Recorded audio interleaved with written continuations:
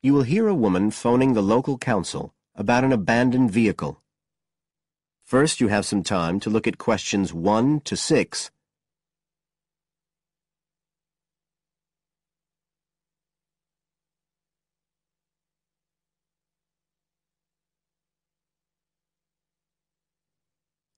Now we shall begin. You should answer the questions as you listen, because you will not hear the recording a second time. Listen carefully and answer questions 1 to 6.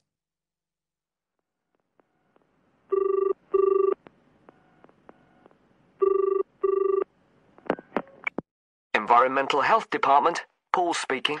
Oh, hello. I wanted to report a vehicle that's been left parked near where I live. I think it's been abandoned. I wondered if the council could arrange to get it towed away. Have I got through to the right department? Yes, you have. If I could just take a few details. Your name, please? Mrs. Shefford. Thank you. It's not my vehicle, though. I just thought someone ought to report it. No, that's fine. What I need to do is take some details first, then we can decide what to do about the problem. Oh, I see. So the next thing I need to know is your address. Right, it's 41 Lower Green Street. Yes? Barrowdale. And the postcode's WH4 5JP. Fine. And if I could just ask for a telephone number? It's 01778 552387. I'm out quite a lot, but you can just leave a message on the answer phone if you need to. Or I could give you my mobile number. That's all right, don't worry. Now, could you tell me a little more about this vehicle? You say it's been abandoned. Well, it certainly looks like it. Can you give me an idea of where it is? Yes, it's near the main road that goes through Barrowdale. Is that the A69? Yes, that's right. Now, there's the primary school just towards the end of the village, and then next to that, next to the children's playground, there's a field, and it's in there. Oh. I wonder how it got in there. Well, there's a gate to allow farm machinery in and out. I thought something ought to be done about it. The children from the school might start playing in the vehicle and lock themselves in or something. Yes, you were quite right to report it. And what type of vehicle are we talking about here? It's a van, actually. You know, the sort with just a couple of little windows at the back. Right. You don't happen to know the make and model, do you? Oh, yes. I went and had a look and got all the details. I thought you might need them. I'm surprised the school hasn't contacted you about it. Anyway, I wrote the details down. Right. It's a Catala, and the model's a Flyer 2000. Is that Flyer? That's right. Very good. And the colour? Well, it's not all that easy to see because it's absolutely filthy. And actually, it looks as if it's had a paint job at some stage. It's blue, but you can just see white underneath where it's been scratched. Right. Well, I'll just make a note of the present colour, and if you could just tell me the vehicle number. Did you make a note of that? Oh, yes. It's S322GEC. Okay. Before you hear the rest of the conversation, you have some time to look at questions 7 to 10 on page 128.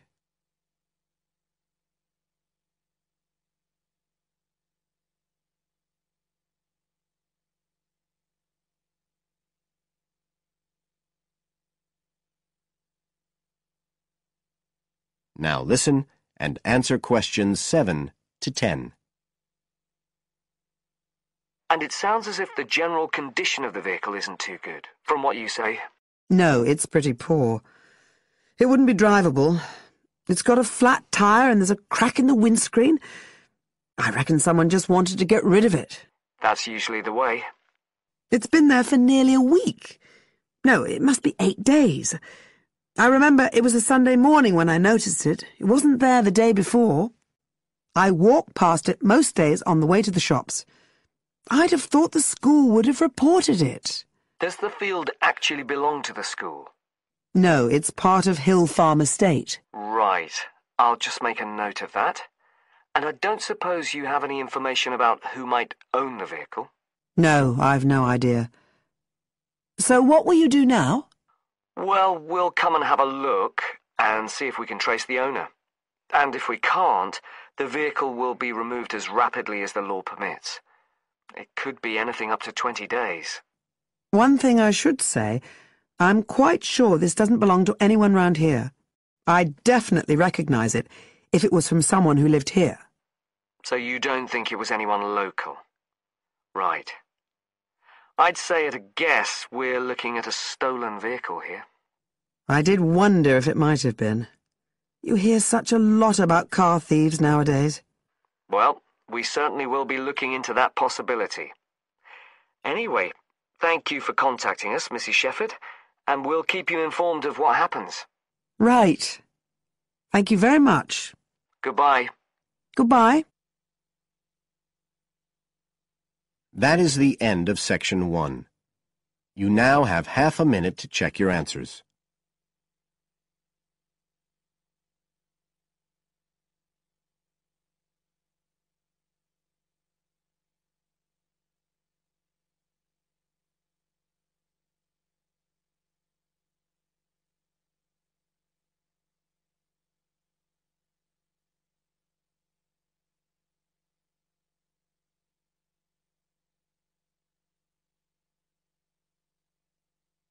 Talk about this year's International Food Festival. First, you have some time to look at questions 11 to 14.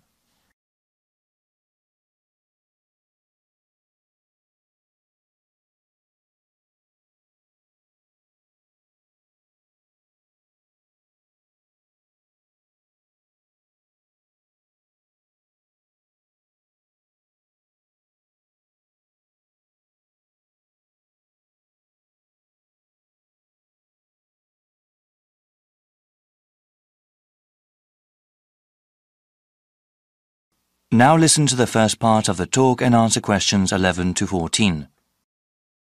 Good morning, everyone. Today we have a special guest speaker. Laura Lanthor is director of the International Food Festival this year. Laura, can you tell us about what to expect at the festival?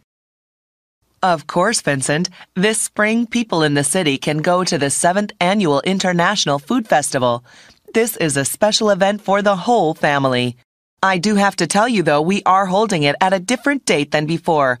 Easter is exceptionally early this year, and if the festival were held as usual, it would have fallen on the same weekend. This year, the festival will be held on the first week of April, before Easter. The festival will be held at the Walker Field grounds and will be divided into 4 main areas.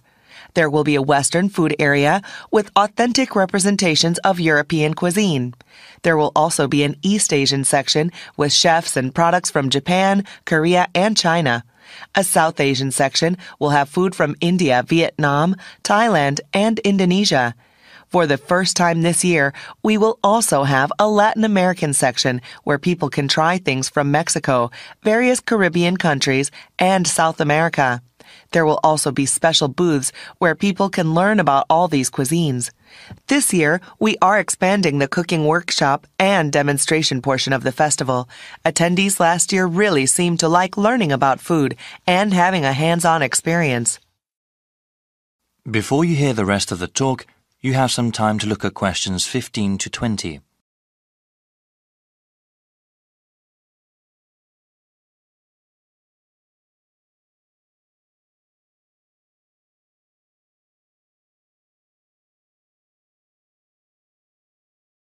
Now listen and answer questions 15 to 20. I'll give you a brief description of 3 of the workshops we have. Like I said, these allow you to participate directly in the making of food and teach you techniques you can use at home. For a full list of them, please go to our online website. We will give you the site address after the end of my talk. You will also find there the procedure to pre-register for the workshops. Pre-registration takes place when you buy your festival tickets and is highly recommended. Non-Western food has become increasingly popular these days, and many people are interested in how to cook such food at home. Such cuisines use a variety of different spices, ones that aspiring cooks might not be familiar with. Therefore, our world tour of spices is a good introduction to the flavor profiles of other cuisines. I would recommend it for adults who want to seriously learn about cooking. Small children might not take to the more exotic spices. One workshop that is meant for children is Candy Adventures. There are traditional activities like making gingerbread houses. Other activities teach basic decorating techniques, including the proper use of coloring dye. Kids can also learn how to make flowers and other objects out of cake frosting. We understand the concerns of parents regarding their children's health, so everything used in this workshop is either sugar-free or uses acceptable sugar substitutes. Lastly, we have a workshop that is suitable for the whole family. Salads Forever is a workshop for everyone interested in healthy eating. There will be different kinds of salads that people can try and demonstrations that show how to make them. Salads have grown in popularity these days and are a healthy addition to any diet if prepared the right way. The workshop will also teach how to make healthy salad dressings. I'm afraid that's all I have today. Please visit the festival website for more details. That is the end of section 2. You now have half a minute to check your answers.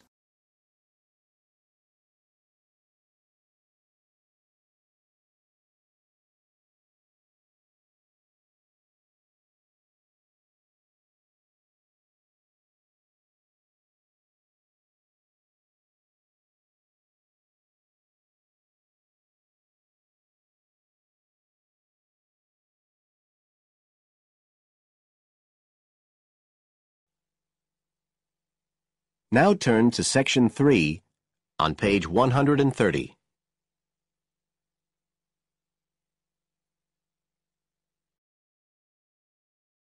Section 3. You will hear part of an interview between Dr. Hilsden, a member of staff on a fashion design course, and a student, Julia, who is applying to do the course. First, you have some time to look at questions 21 to 23.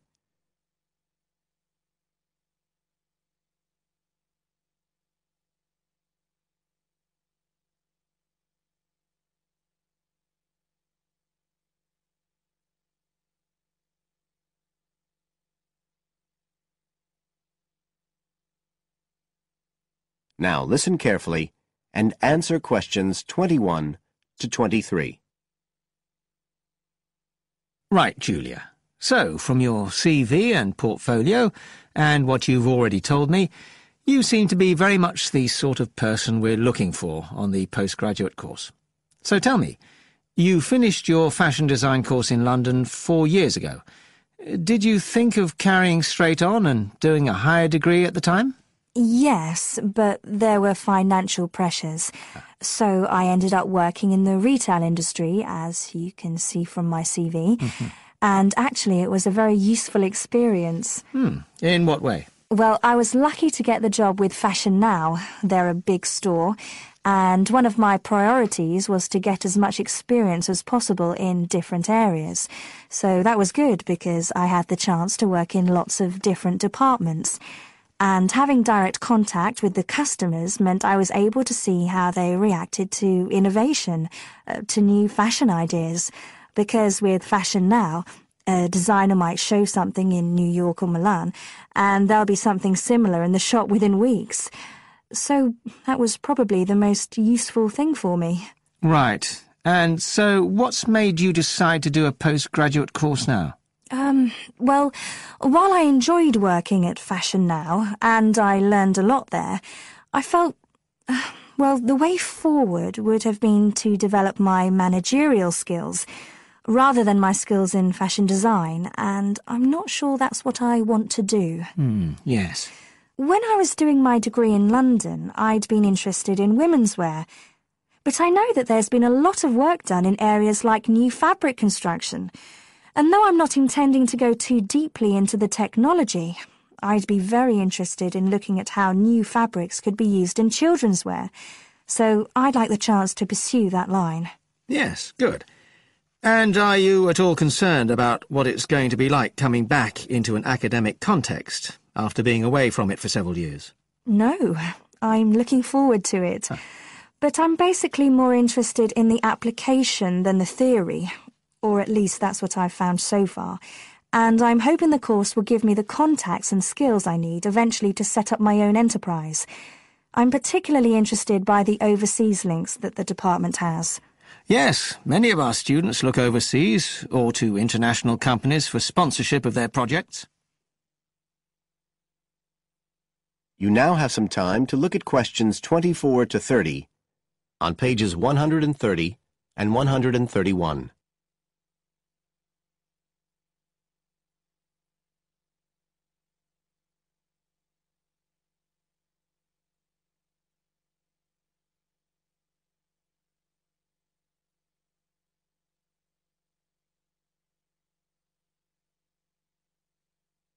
Now listen and answer questions 24 to 30.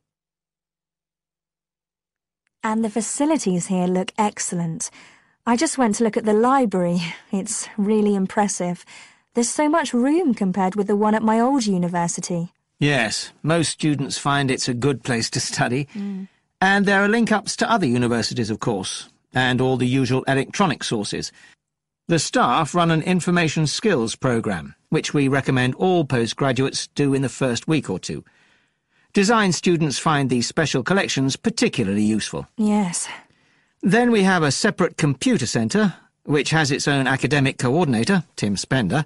He's got a background in art design, and the ethos of the centre is that it's a studio for innovation and creativity, rather than a computer laboratory. Oh, right. I liked the study spaces where students can sit and discuss work together. Very useful for joint projects. We always had to do that sort of thing in the cafeteria when I was an undergraduate. And I read in the brochure that there's a separate resource for photography. Yes, it's called Photomedia. It's not just for photography, but things like digital imaging and new media. It's a resource for all our students, not just fashion design. And we encourage students to work there, producing work that crosses disciplinary boundaries. It's well used. In fact, it's doubled in size since it was set up 3 years ago. And we also have an offshoot from that, which is called time-based media. This is for students who want to develop their ideas in the area of the moving image or sound. That's in a new building that was specially built for it just last year. But there are plans to expand it, as the present facilities are overstretched already. Right. Now, is there anything you'd like to ask about the course itself? I know it's a combination of taught modules and a specialist project, but how does assessment fit in? Well, as you'd expect on a course of this nature, it's an ongoing process. The degree course has 4 stages, and there are what we call progress reviews at the end of each of the first 3. Then the final assessment is based on your project. You have to produce a report, which is a critical reflection on your work. And is there some sort of fashion show? There's an exhibition. The projects aren't all focused on clothes as such. Some are more experimental, so that seems more appropriate. We ask representatives of fashion companies along, and it's usually well attended. Right. And another thing I wanted to ask. That is the end of section 3. You now have half a minute to check your answers.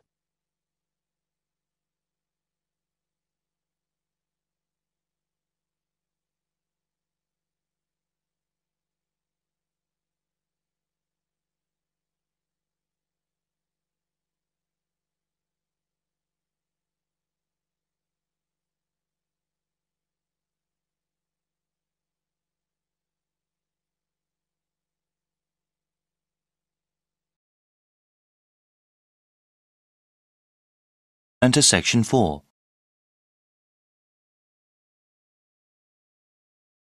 Section 4. You will hear a student representative explaining the views of the student body about how a large donation to the school should be spent. First, you have some time to look at questions 31 to 40.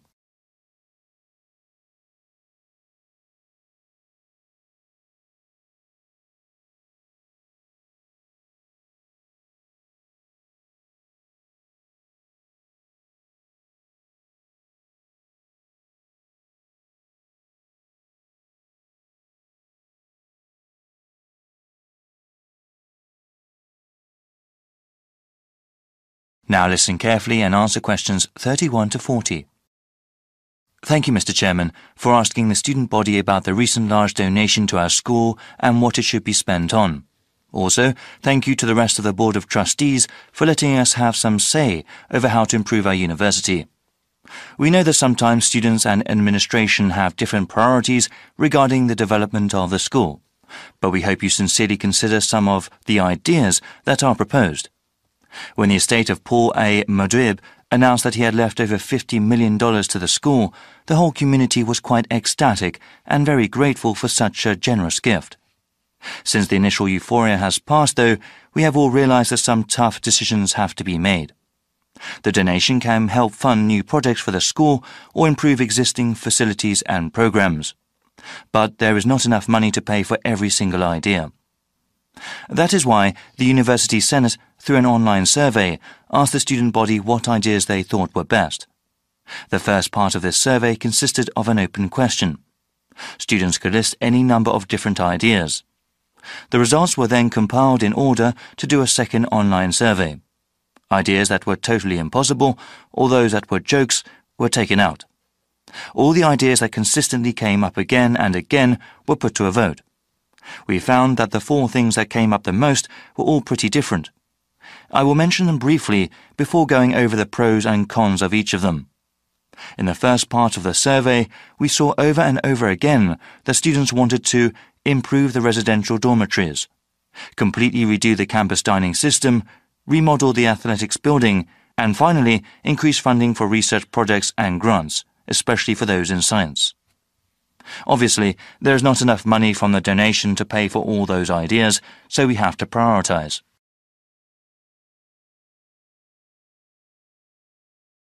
The ideas that got the most votes were improving the residential dormitories and completely redoing the campus dining system. They both got 30% and 28% respectively of students saying that was what most of the money should be spent on. Many of the dorm facilities are quite old and definitely need some repair, particularly the shared bathrooms. Also, students have been complaining for a while that there is not an adequate number of dining facilities on campus, and that the quality of the food at existing places is low. Spending most of the donation in these areas would definitely improve the quality of life on campus. However, a significant minority of the student population, about 40%, does not live on campus. They commute from their homes elsewhere and therefore would not benefit from those improvements. 25% of students thought improving the athletics building was the best use of the money, and 17% voted for giving money to research projects for science. There are many people who are attracted to our university because of our athletics programs, so improving the building would improve the reputation of the university. Only a small percentage of students actually ever use the athletics building, however. Though it received the fewest votes, giving money to university research projects has great potential.